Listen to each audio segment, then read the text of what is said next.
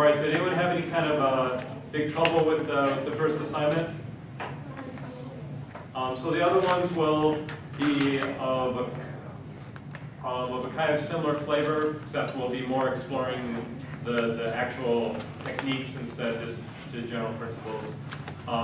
So hopefully if you have questions, Yan's office hours on Monday morning. Did people come on Monday? Yeah. Okay, so good. People came even though there was the crazy snow, so that's good. Yeah, so the next homework is basically ready. I'll probably post it tonight. I just haven't gotten around to putting it up on the web yet. So it'll be on the stuff of similarity, starting with doing shingling, and then kind of on the techniques we talked about on Monday and today, and then small bit on the couple lectures next week as well. All right, so today we're going to talk about locality sensitive hashing. So what we're able to do before is we started with these documents, and the goal was to find which are similar.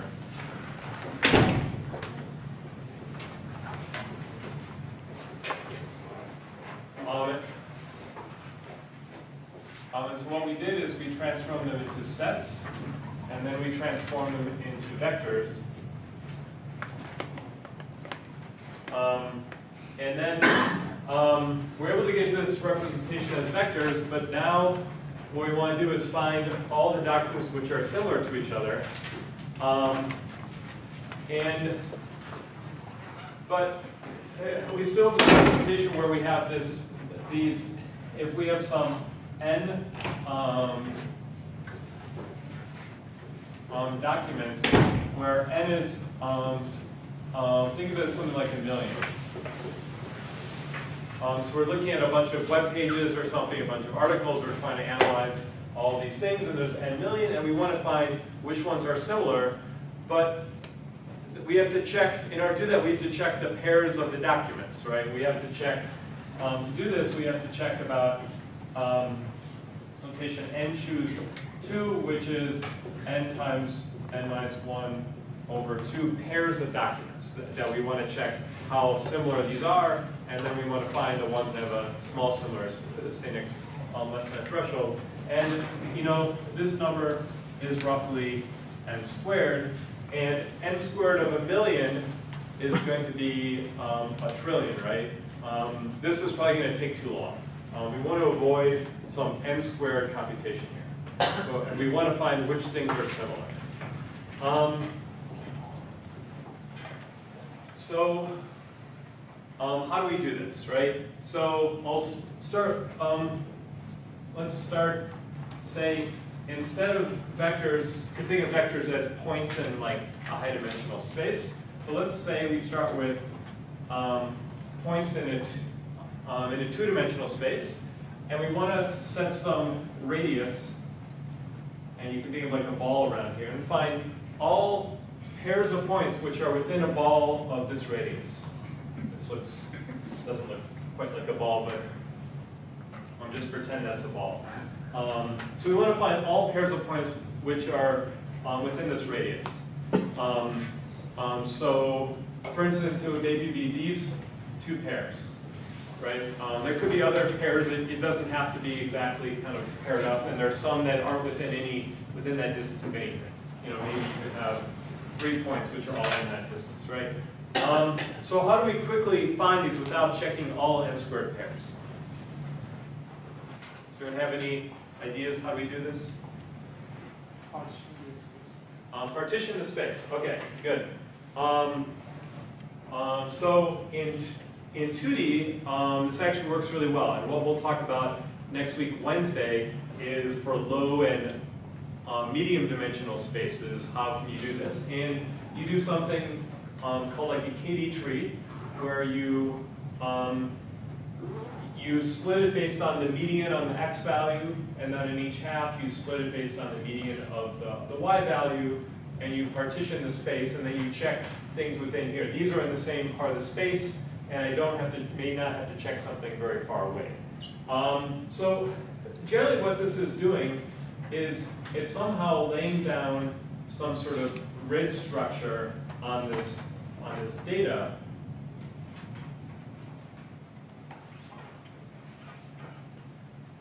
And if 2 points tend to fall inside the same grid cell, then it means that these 2 points are close, right? So these points are on the same, maybe all 3 of these are on the same grid cell, right? And they're close. But I haven't found all pairs of points. There are some which are maybe in a grid cell which is neighboring. So I can't just check the ones which are in the same grid cell, but I have to check the same grid cell and maybe also the neighboring grid cells, right? So, so if I start with the cell here, then I have to check at least this neighbor, this neighbor, this neighbor, and this neighbor. But it's also possible that I have another point over here, and this could still be close, right? So I also have to check, these neighbors as well. Okay, so now this grid technique is going to turn out to be a good way to think about things. If you're searching in 2 or 3-dimensional or 10-dimensional space, so we'll see next Wednesday, I'll talk about you're going to build a hierarchical structure on the grid instead of just looking at the grid by itself. But let's just think about this grid structure. In 2D, this is probably going to work fine. You can actually do these operations with points where you essentially say that these have an x value and a y value, and if you round it onto the right coordinate, it places it in the grid automatically, right? So you can in constant time per point find which grid cell it's in. But in high dimensions, this is going to be a problem, right? If you look at, let's look at one of these grid cells here. Let me conserve space a little bit better here. Let's look at one of these grid cells here, and I'm going to have. So if I've got a point here, and the radius is going to be this big, I'm going to have 2 types of neighbors, right? In 2 dimensions. If I just need to check the ones that border on an edge. If I think about these, in 2 dimensions there are 4 neighbors, right? In D equals 2, there equals 4 edge neighbors. In a high dimensional D, right? So in a high dimensional space, remember these vectors we generated need to be in something like 1,000 dimensional space, right? So as D gets big, as a function of D, how many of these type of edge neighbors do I have? What? 2 per dimension, right? Yeah, 2 per dimension. So in general, this is going to be 2 times D of these edge neighbors. I can't spell neighbors. Okay. But let's think about. So it turns out in higher dimensions there are actually many types of neighbors. There's not just an edge and a corner neighbor, but there are other types. Well, let's just look at the corner neighbors. If you look at this corner here, go across the corner. This is let's call this a corner neighbor. In D dimensions, how many? So in D equals 2, there are 4 corner neighbors. How many 8 and 3. corner neighbors are there as a function of D? 2 to 2. Yeah, there are 2 to the d corner neighbors.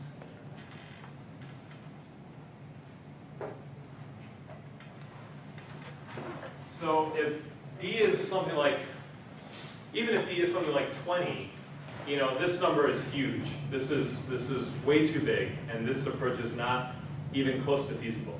You can't even, you know, putting down a grid on data in high dimensions just doesn't work, right? This is one instance of what's called the curse of dimensionality.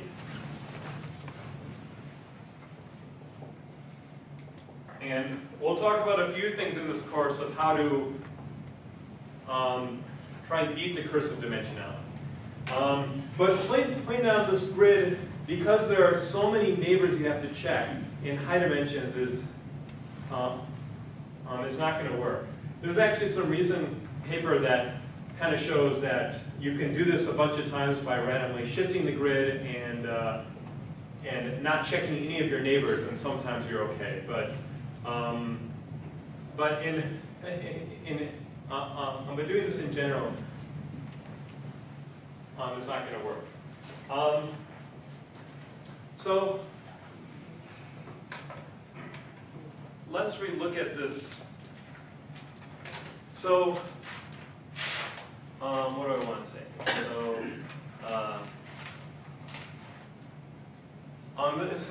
So what we're going to do is something called locality sensitive hashing. And so one thing I want to make clear is there are 2 types of hash functions. Okay, so today we're going to talk about these locality sensitive ones. So type 2 is going to be these locality sensitive hash functions. But what you're probably more, we've probably heard it before and thought of as hash function before, is what I'm calling a random hash function. And actually this time we've talked about already so basically what it is you're going to have some family of hash functions h. You're going to take one of these out here at random, and then this is going to be a function. So it's going to map from this space of objects. Let's call this space E, and it's going to usually map it to this object into some domain n, and it's going to have the property that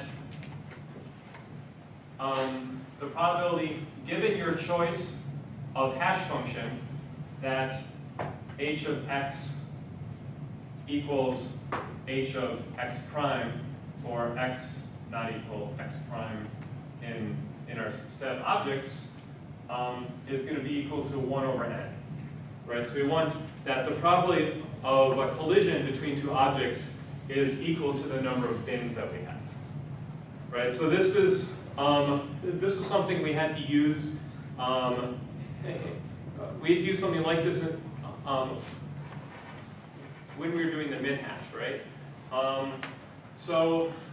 And one of the things about hash functions is, so often you've heard about them in class, but a lot of people actually, it's common to actually implement a hash function wrong.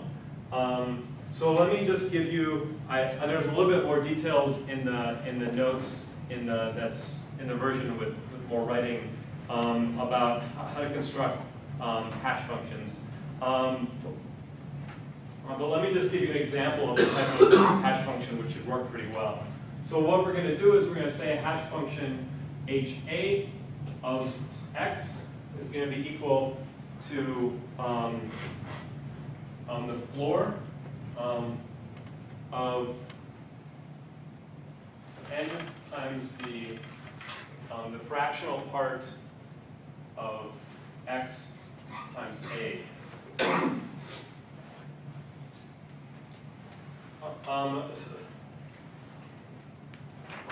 So let me explain this, right? So what's going on here? The fractional part of a number.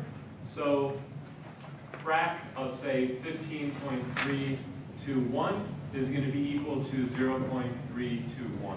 So it's taking only the part that's after the decimal, right? And so this hash function is a perfectly fine. It always returns the same value once you fix this value a here. And this floor function, so the floor function of a value, let's say 15.321,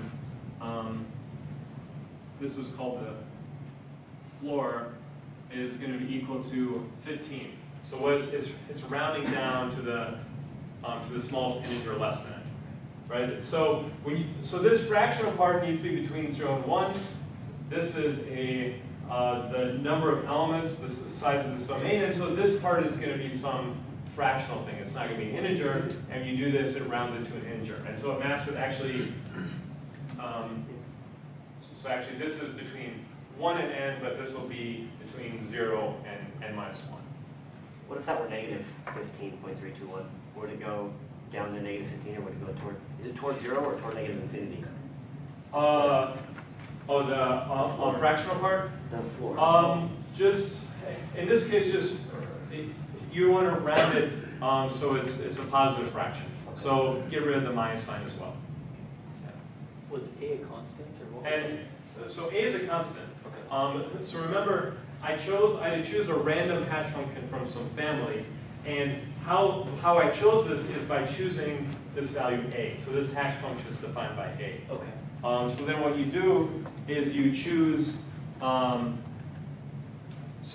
you want to choose a, so it's going to be some large number that, if you look at its binary representation, it's a good mix of zeros and ones. So basically, you figure out some maybe 16, maybe 32 bits, and then randomly choose zeros and ones.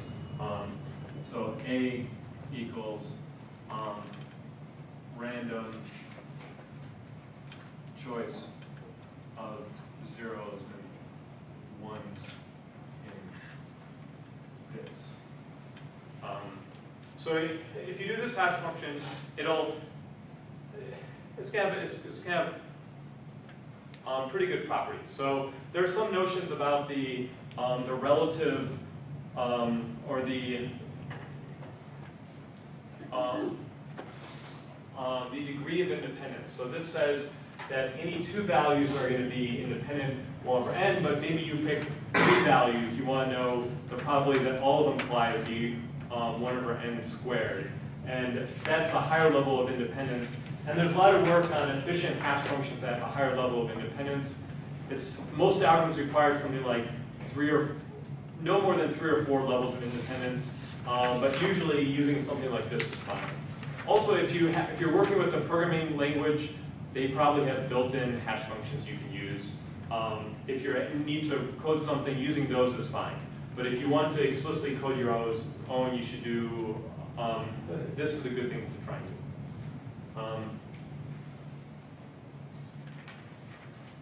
Okay, so so I'm not going to say any more about this. And the reason I talked about it is because I wanted to make clear that the locality sensitive hashing is different than this random hash function. Okay, and I want to spell it out so you don't try and confuse these. They're trying to do something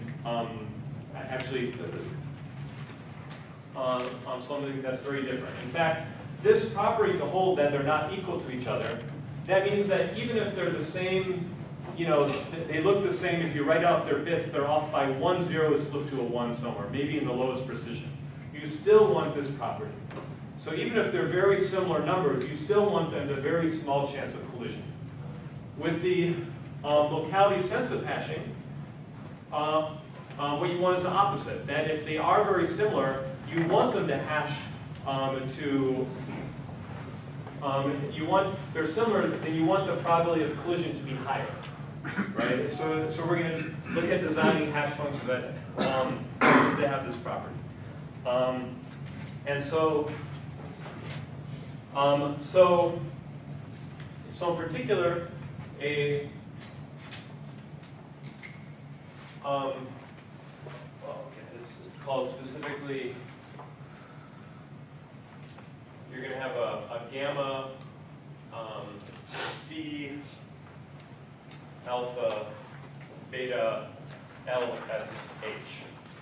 So you're going to have, so to define it formally, you need 4 parameters for a locality-sensitive hash function. In certain cases, like the min hash that I'll talk about as an example of this, how you use it, turns out you only kind of need 2 parameters. Two of them mean you can use to represent the other, but in general you're going to want all 4 of these parameters. And what this means is that the probability that,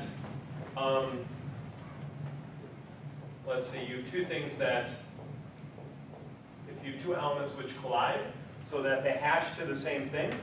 So if this is greater than alpha, this is true if the distance between A and B is less than, if this distance is less than gamma, and the probability that HA equals HB is going to be less than beta if the distance AB is going to be greater than phi. So basically, if the distance is small, it's less than some parameter gamma, then you want the probability that they collide to be higher than some value. And if the distance is large, they're far apart, then you want the distance they collide to be, you want this to be smaller than some beta. And so generally, the goal is to have alpha minus beta to be large, and you want phi minus gamma to be small. So what you want is that the threshold for the distance, and in fact, maybe you want these to be the same. You want to find all things less than some distance, say like less than distance 7, right? So if you set gamma and phi equal to 7, then you want all things less than that distance to have a large probability of colliding, and all things greater than that distance to have a small probability of colliding, right? So if you go back to this example of the grid, if this distance here, blue, if this r is equal to gamma is equal to phi, right? Then you want the probability of things which are inside this radius to have a high probability of falling in the same cell. And if they are greater than this radius, you want a low probability of falling in the same cell.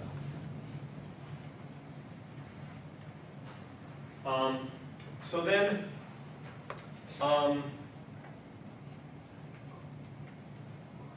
once you have, if you have a hash function with this property, then you're going to take many of these hash functions, and it's going to, and so what's going to happen is if things are close, they're going to more often tend to collide more than once, or maybe you say they're going to collide at least once, right? So the things that are closer are going to have more collisions, and the things that are further are going to have less collisions, right? So then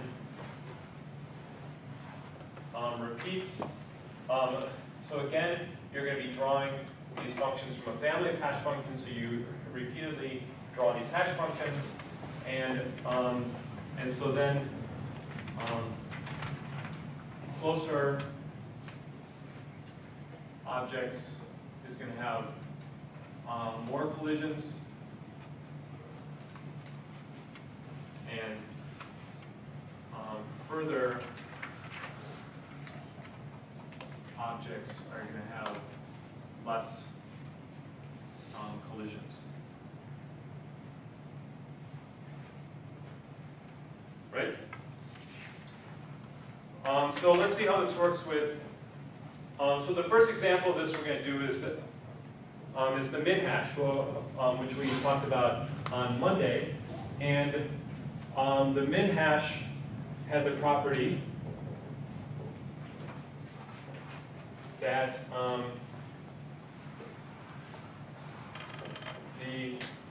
the probability that HA equals HB is equal to 1 minus the Jacquard,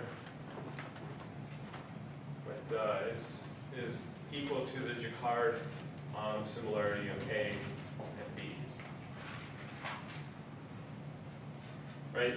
So if you turn this into the distance, then let's say we want to find, so then that's what we want to find.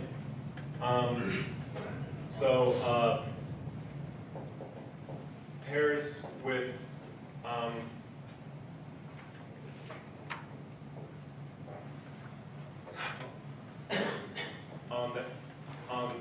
let me just write in terms of the distance, that the Jacquard distance is equal to 1 minus the Jacquard similarity is going to be, let's say, less than equal to tau, some threshold tau. So let's say this is equal to, say, 0.3. So all things that have Jacquard distance, well, a more reasonable number might be 0.7.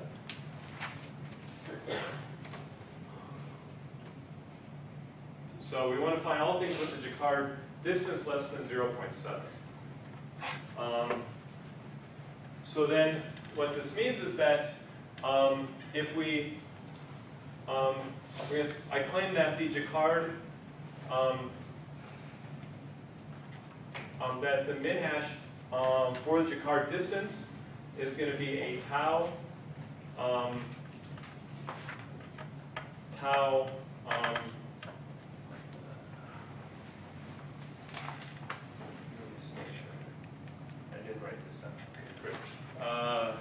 let's see, the probability is greater than 1 minus tau, 1 minus tau. Okay.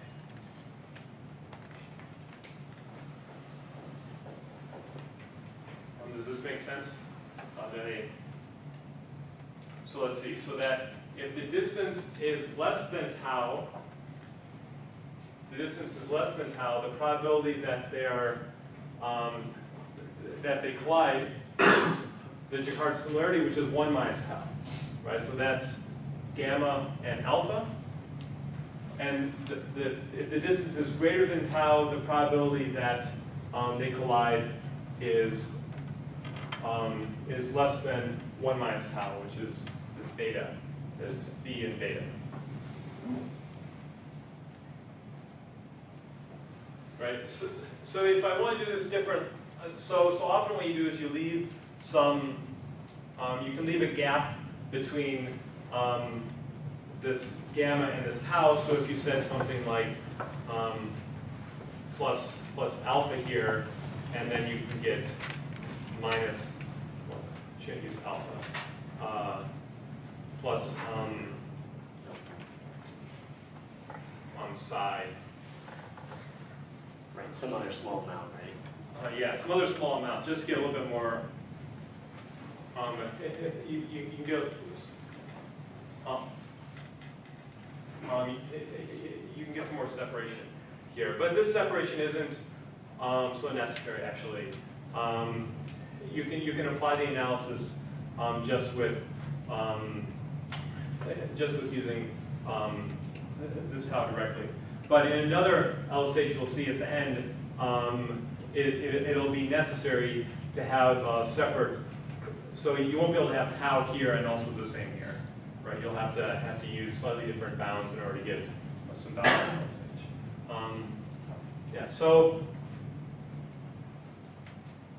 now that we have this process, which is exactly the min hash, it satisfies this property of this gamma, phi, alpha, beta locality sensitive hash function. have we finished? Have we figured out how to find similar documents without doing n squared calculations?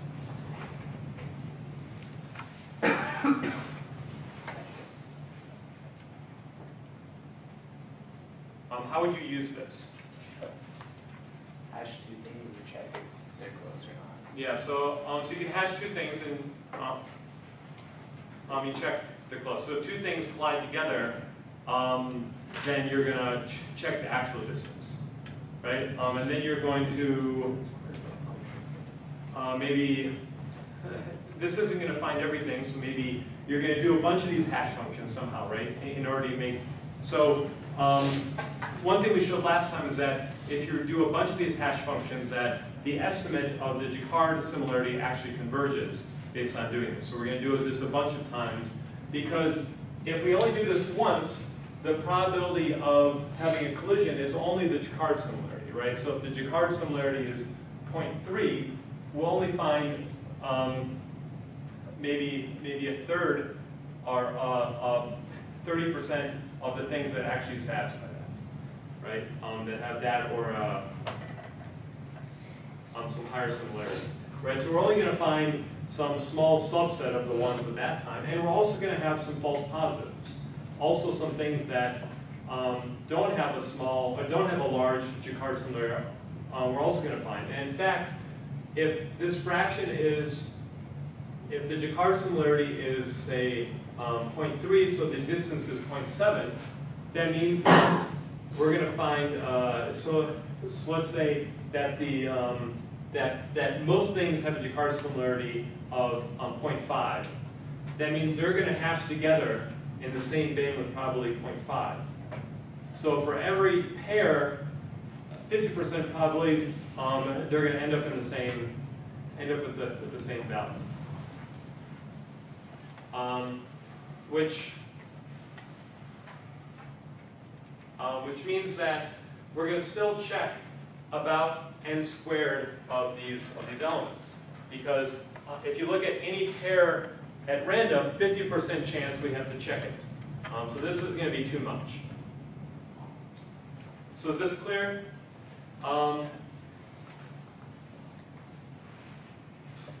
So I'm getting some blank stares. So I explained that in words. Maybe I can try and work through that a little bit. Right? So let's say that you have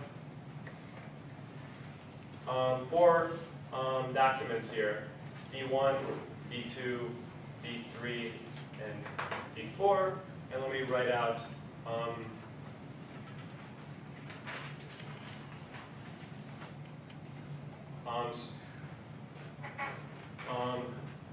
so if I write out the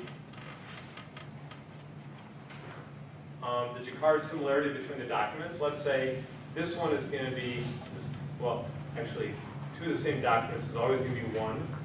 And it's symmetric, so I'll ignore the top part. Let's say these 2 have a Jacquard similarity of 0.75. So these are, say, close. And then these, so D1 and D3 have a Jacquard similarity of 0.5. So D1 and D3 and D1 and D4 have 0.5. And D2 and D3, let's say also 0.5, 0.5, and 0.75. So document 3 and document 4 are more similar, they're close. And document 1 and document 2 are close. And a lot of other ones are far but not too far, right? So if I do a hash function, what's the probability that D1 and D2 are going to collide?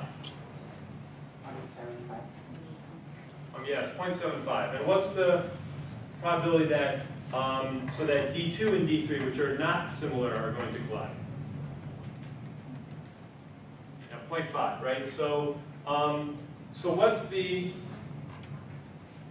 the expected number of distances I'm going to have to check?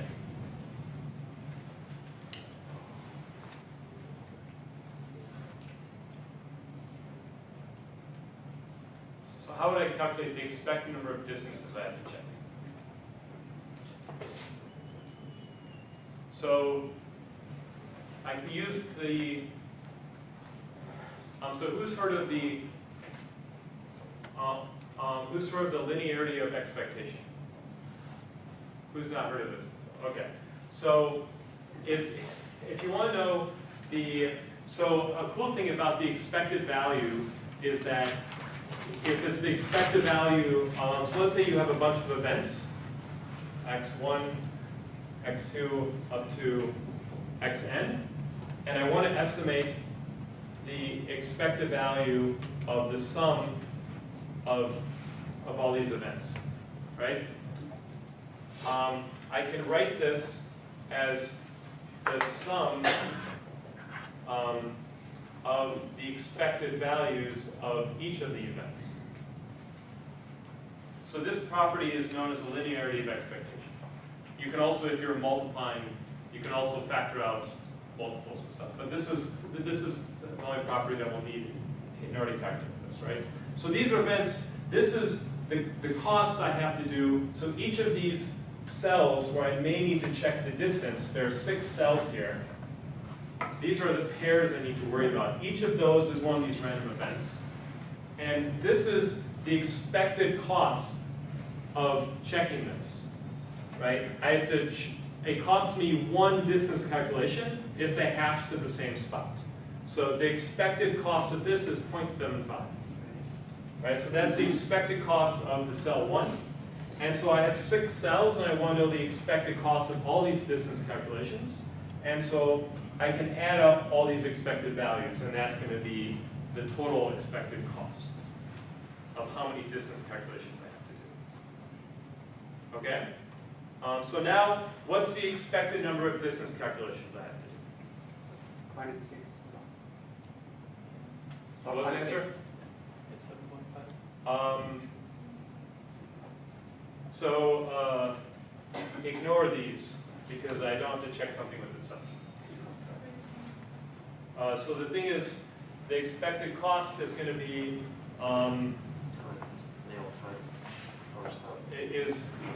is going to be 0.5 plus 0.5 plus 0.5 plus 0.5 plus 0.75 plus 0.75.